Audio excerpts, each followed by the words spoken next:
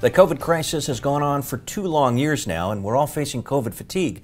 But it's important we remain vigilant. Infectious diseases pediatrician Dr. Allison Bartlett and community health expert Dr. Doriane Miller will discuss the COVID-19 Omicron variant and what makes it unique, what you should know about kids and vaccines, how to understand COVID-19 tests, and what it means if you're vaccinated and test positive, plus a whole lot more. And they'll take your questions. That's coming up right now on At the Forefront Live.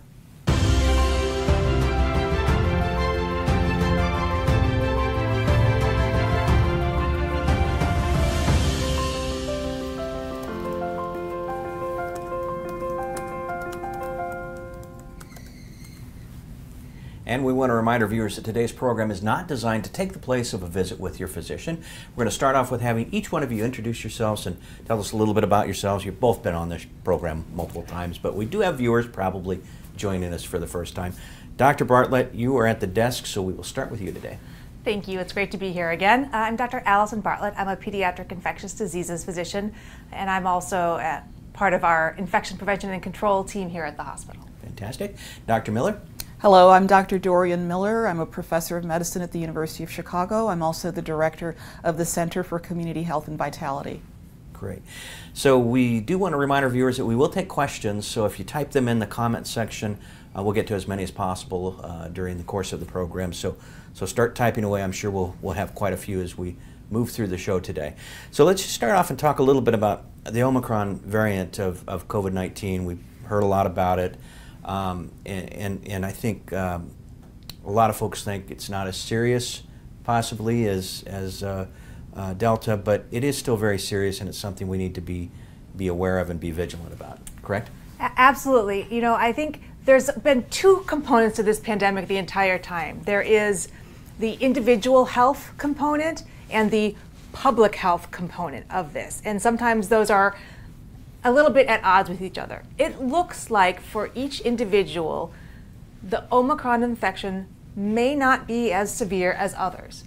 But on a public health scale, the fact that it is so incredibly easy to spread from person to person, it's having a very significant impact on the public health. I think interestingly in kids, we're also seeing symptoms are a little bit different, and a lot more kids are having upper airway problems, or more like a croup that we would see with other viral infections. And these are things that kind of hang around for a while, don't they? They can, and they can lead to the foremost of long COVID syndrome, but also just a lingering cough or other impacts. Dr. Miller, talk to us a little bit about, if you will, the kind of the community impact. I know part of what you've done, your work, is to try to get the word out on how important the vaccines are, and I know that's been a bit of a struggle at times. Can you talk to us a little bit about that and where we stand now, and what are our continuing efforts to get the positive word out?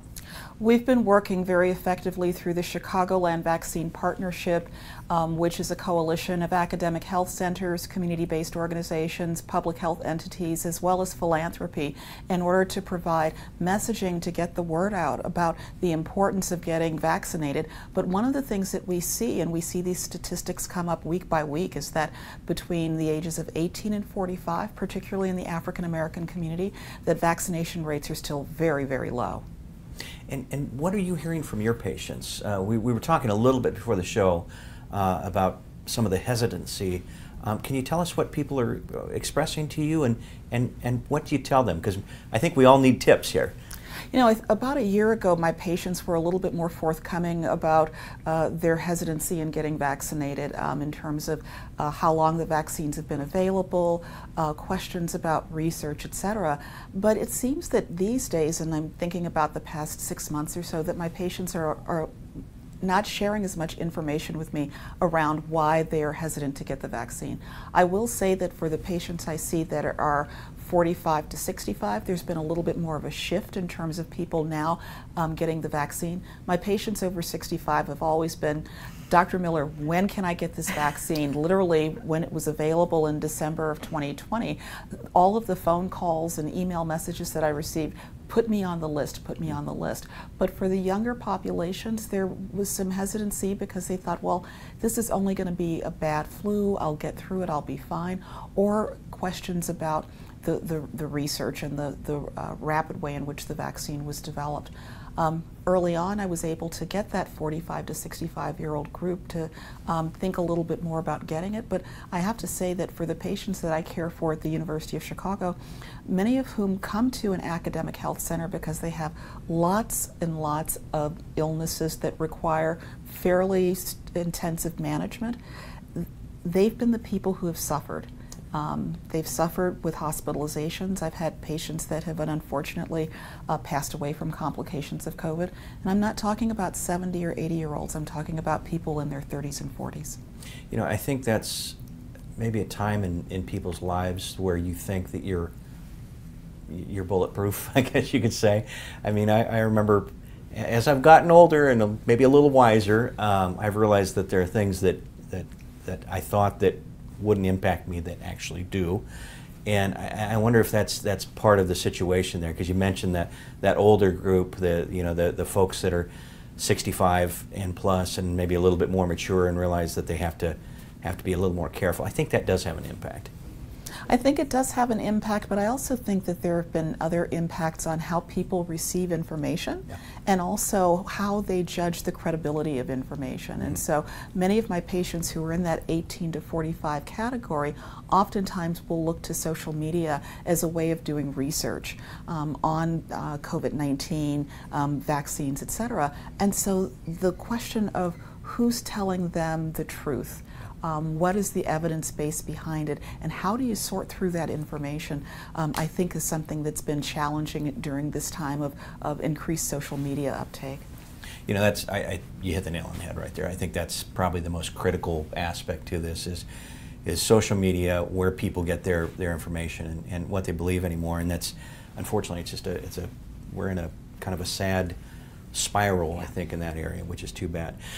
We do have some questions coming in from viewers, and I promise to get to as many as possible. So I'll throw this one out there. And Dr. Bartlett, let's go to you with this one. This is from Kat. Will we have to get another vaccine to prevent against future mutations? I suspect yes, there are additional COVID vaccines in our future. Now, is it going to be a dose that's specifically tailored to a mutation that we have not yet encountered, or it's going to be sort of an annual booster like the flu, or every 10 years like our tetanus boosters? I don't think we know that piece yet. But I think that even for those of us who've gotten our 2 doses and our booster, we are not done with COVID vaccines. Yeah. That said, for the moment, those 2 doses and booster are incredibly protective. Well, and the thing we have to remember with this is when people get worried about getting another vaccine, the vaccines that we've seen so far have gone out to millions of people with very little negative impact. So it's not like this hasn't been tested. It has. I would only correct you and say it's billions with a B and not millions with an M. Yes. Yeah, so it's probably the safest vaccine in history, I would imagine. I mean, just from when you look at sheer numbers. Both the amount of doses that have been given and the rigor with which we've been following people who've been vaccinated are unprecedented. Yeah. Another question from a viewer. This is from Allie. What precautions should people who are vaccinated and boosted still be taking? Is it safe to eat in a restaurant, for example, or to go see a movie? What about vaccinated people with certain high-risk conditions, such as pregnancy? And, again, I think this kind of goes towards the question about normalcy in lives, and we all want to get back to that some sense of normalcy, I guess. So I don't know, Dr. Miller, if you want to start us on this one? I think that being able to assess one's risk of getting a COVID-19 infection, whether it be if you're unvaccinated, certainly you need to take proper precautions in terms of masking up, washing up, and backing up, which is the phrases that I use in order to remind my patients exactly what to do. But when you think about being in special categories, for instance, we see lots of people who are undergoing undergoing treatment for cancer that may not have had a full response to even the first series, 2 series for the ones that we have here at University of Chicago, and a booster, that they're still going to be at higher risk for getting a COVID-19 infection. And so talking to your doctor, your healthcare provider about what your personal risk is, and then deciding how much you want to engage in some of the things that prior to March 2019, or 2020 rather, we would consider to be normal. Certainly risks are much lower in terms of people getting infections or having breakthrough infections if they've been fully vaccinated and boosted. We still see some of these in some people, but one of the things that we know is that these infections tend to be milder in that they are not landing people in the hospital and they're not dying from the infections. And that's what the vaccines were made for, to prevent death and hospitalization. Yeah, I think that's a common misconception, because we hear all the time that people say, well, my friend got it and they were vaccinated, doesn't work. And that's not the case. One of the questions that I've been kind of curious about, because there's been a lot of debate about this, if you do test positive, or if you have symptoms for COVID, when is it appropriate to actually go see your physician? Is it, because I know most of the hospitals are very busy, and so people may tend to shy away from doing that, and I don't know who wants to take that one. I'm happy to start with that one. Sure. I think there's 2 reasons to go see your physician. One is clearly if your symptoms are severe and you think that maybe you need to be admitted to the hospital because you're going to need oxygen support and are having difficulty breathing. But the other is if you are in one of these high risk groups for having severe disease, we have treatment that we can give very early on in infection that can help keep you out of the hospital. Right? And so that is really when it's important to say, gosh, are the symptoms I'm having right now possibly COVID infection? And if you have access to a rapid test at home, great. If not, seek testing quickly, and then know that University of Chicago and other places have treatment for individuals in these high-risk groups that we can connect you with quickly and hopefully keep your mild to moderate infection mild to moderate and keep you out of the hospital. We've heard some in the news about some of the treatments that have been made available, and a pill that was coming out. Can you talk to us a little bit about that and describe what that is and what it does? Sure. There are several different treatments that are out there. One is indeed a pill. There's actually 2 different medications in pill form. One seems to be more effective than the other, called Paxlovid. And it is available for adults who have, again, these high-risk conditions. We don't have as much of it out as we would like. In the future, I suspect we'll be using a lot more of this to give people with early infections. There is another medication called remdesivir that we've been using in the hospital quite regularly, that if you give a course very early on in the infection, again, it can prevent progression. And then there also is a monoclonal antibody therapy that can be given as well. Great. So we do have some more questions coming in from viewers, so let's try to get to those. This is an interesting one from Al. With masking mandates dropping in schools, for example, does that signal that the pandemic is coming to an end? If so, will the motivation to get vaccinated start to wane, which I think could be a bit of a problem, and either one of you can take that one. The ruling that just came out of Southern Illinois around masking had more to do with the issue of who has domain over making the decisions rather than being related to the public health issue. Yeah. And that's something that I think people may not understand, and so Al asked a very good question around this, but this did not come from our public health leadership within the state nor the governor. Dr. Bartlett? I'll take a wild guess. Our public health leadership would like to see masking continue, I would imagine. I mean, ultimately, we would all like to be done with this, right? Yeah. And I think that is true for me and my family as well. But just because we want it to be done doesn't mean that it's done. And when I think about the impact of the public health measures and the risk and benefit of masking in schools, the risk is very minimal, and the benefit to our students and their vulnerable family members at home and our teachers and the school staff, the upside is just so great. And I really do hope that the vaccination hesitancy does not fall as we lose. Sorry. Yeah. You know, we're getting great questions from viewers, so keep them coming. Here's another one that I think is an important question. This is from Jade. How much confidence should folks have with rapid tests? You know, and should people be swabbing their throat as well as their nose? And this has been, there's been a lot of controversy about rapid tests. You know, if from what I understand, if it tests positive, you are positive, but if it tests negative, maybe. So your thoughts on rapid tests and how good they are? I think just that. They are often very useful if you have access to them, which hopefully is starting to increase a little bit since we can now get them from the government. But if you are symptomatic and you test positive, that's easy. You are positive you have COVID. If you test negative, you're correct that it could be too early in the disease or not enough virus there to test positive. So it's not as reassuring that you don't have the COVID illness. Interesting. It's negative. So this one is from Dale. Dale wants to know if not having a thymus as an adult affects efficacy of the vax and boosters. Don't know who wants to take that one. So certainly there are parts of the immune system that don't work quite as well if you don't have a thymus. We talk a lot about how much antibody protection a vaccine gives you. And that is an important part of the immune response, but there are a lot of other parts to an immune response generated by a vaccine. And so we can't measure those as well, so I think that there is still good protection and absolutely would be vaccinated, but I think would also continue to be cautious and do the other measures to keep myself safe. Sure. Can we talk a little bit about COVID vaccines in children, because the ages have changed a little bit. We've seen that it's been opened up more and continues to. And I don't know if either one of you wants to tackle this one, but talk to us a little bit about COVID-19 vaccines for the children, what you're seeing coming, and kind of what you hope to see.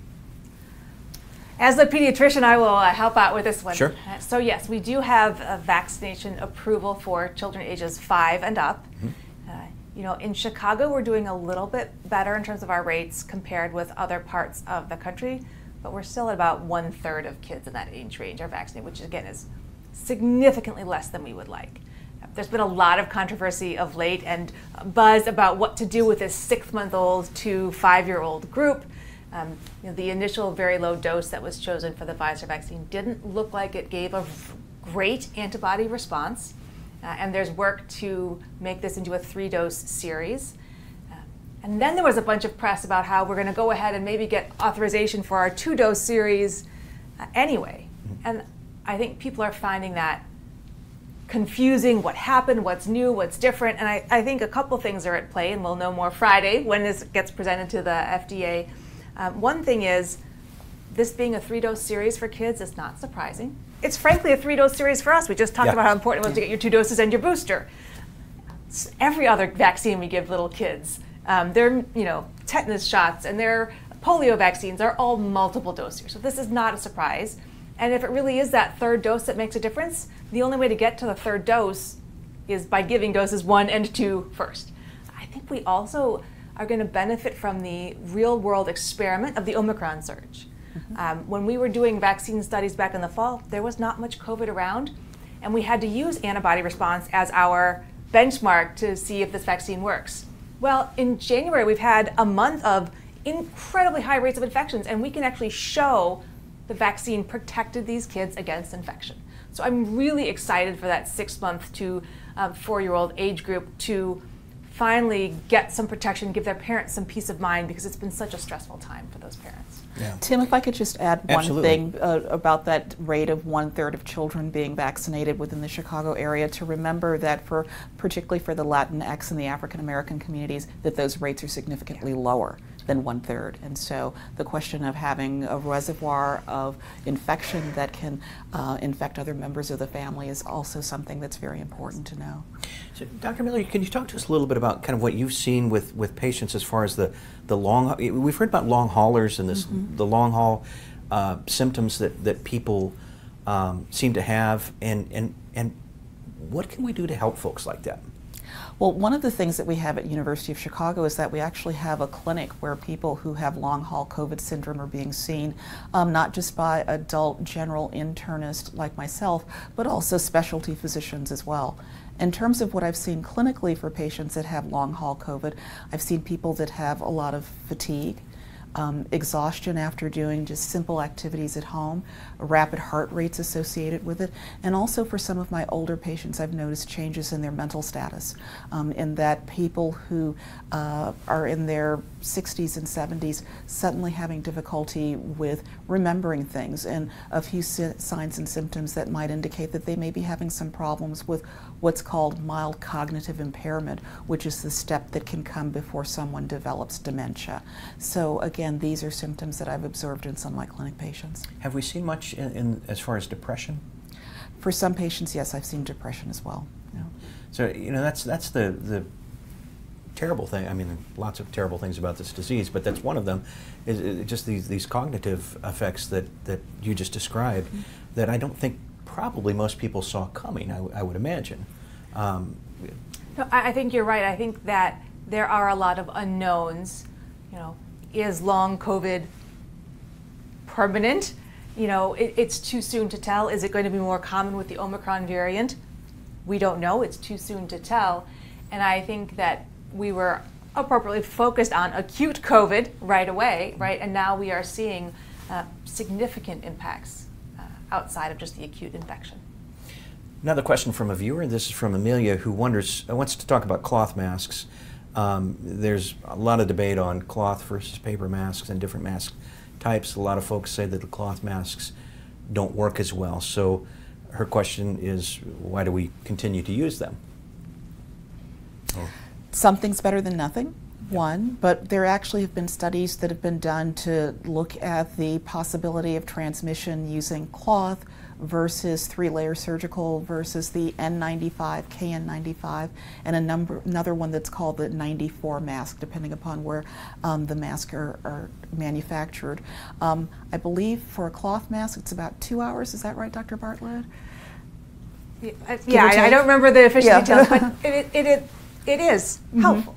But it's helpful. It's helpful. But in terms of having additional protection against transmission, better to have the 3-layer surgical mask, but also the KN95s or the N95s that are being sold provide you with much longer and stronger protection.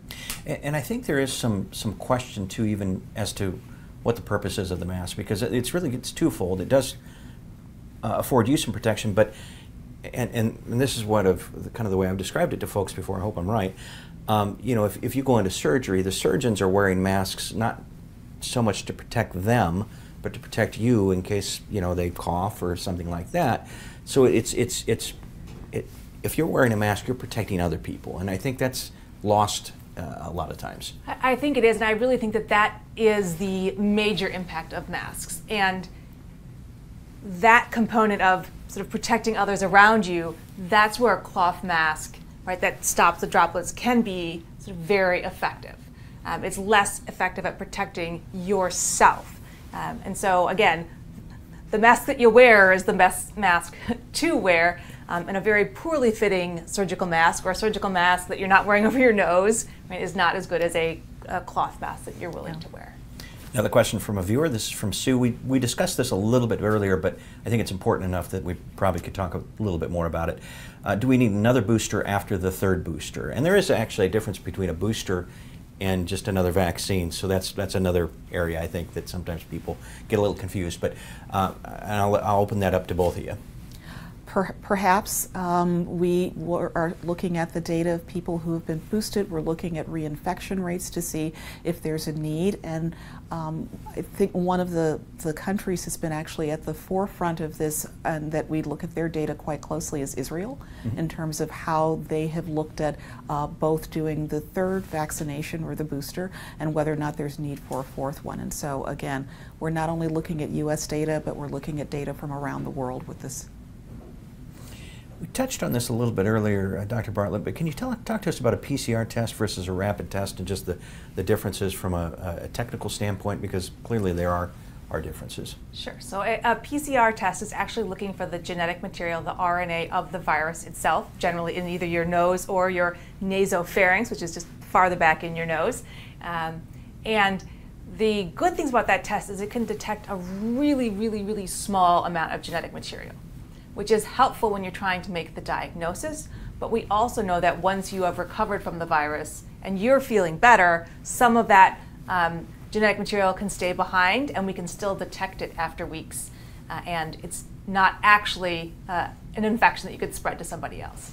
On the flip side, the rapid tests look for some of the virus particle protein itself, and you tend to need more of the virus there for the test to be positive, which is sometimes why we worry about the false negative tests. Interesting. Dr. Miller, you talked a little bit about long hauler symptoms earlier. Can you tell us if there's a difference between Omicron versus other variants as far as the long hauler symptoms? We actually don't know yet whether or not there will be more people who have long hauler symptoms versus not. And also sometimes people who have quote unquote mild infections with COVID actually go on to have long hauler symptoms. And so the data is still out on that, and we're continuing to follow people over time. And I imagine this is something that for years to come we'll probably see impacts and do studies. So what is different for people who test positive versus people who are vaccinated? Because again, I think that's an area where people say, well, I got it, I got better, I don't need the vaccine. So again, the vaccine is meant to protect you against getting a severe infection or ending up in the hospital. Or in the case of children, it protects you against MIS-C, or the multisystem inflammatory syndrome that you can get after a COVID infection. And so people with COVID, even though they've been vaccinated, are much less likely to get very ill. They can still transmit it to other people, so they need to be careful and do their appropriate isolation. But that it really is the individual protection against severe illness that we're looking for. Dr. Miller, we're about out of time, but I think this is important. So if you can give us some advice to parents and families that have hesitancy when it comes to the vaccine, what would you tell them? It's safe, it's effective, and it's a way to not only protect yourself, but also to protect the loved ones in your family by getting vaccinated. And Dr. Bartlett, any closing thoughts for us? I think that that's so true. It has been discouraging to see the amount of, frankly, selfishness going on. There are individual components to this pandemic, and there are public health and community components to this pandemic. And so I think we need to continue to focus on how we can all benefit the community health as well. Are we getting closer, do you think, to being done? I think we'd be even closer if we had more people wearing masks and more people vaccinated. All right, so there's good advice right there. Wear your masks, get vaccinated. It's certainly something we should all do. And again, and I've said this many times, I know that you as physicians, the two of you, know how important this is and believe in it. You've done it yourselves. You've both been vaccinated. I've been vaccinated. And you've certainly had your family members vaccinated. So if folks think that there is something going on that they shouldn't do it, there's pretty good proof, because I've seen plenty of physicians in our hospital. I witnessed it with my own eyes get the vaccine. So I think that should be pretty good news and encourage people to do that. We are out of time. Thanks both of you for being on. You were fantastic as always. Big thank you to those of you who participated in the program. Very good questions today. Please remember to check out our Facebook page for a schedule of programs coming up in the future. And to make an appointment, you can go to UChicagoMedicine.org or call 888-824-0200. Thanks again for being with us today, and I hope everyone has a great week.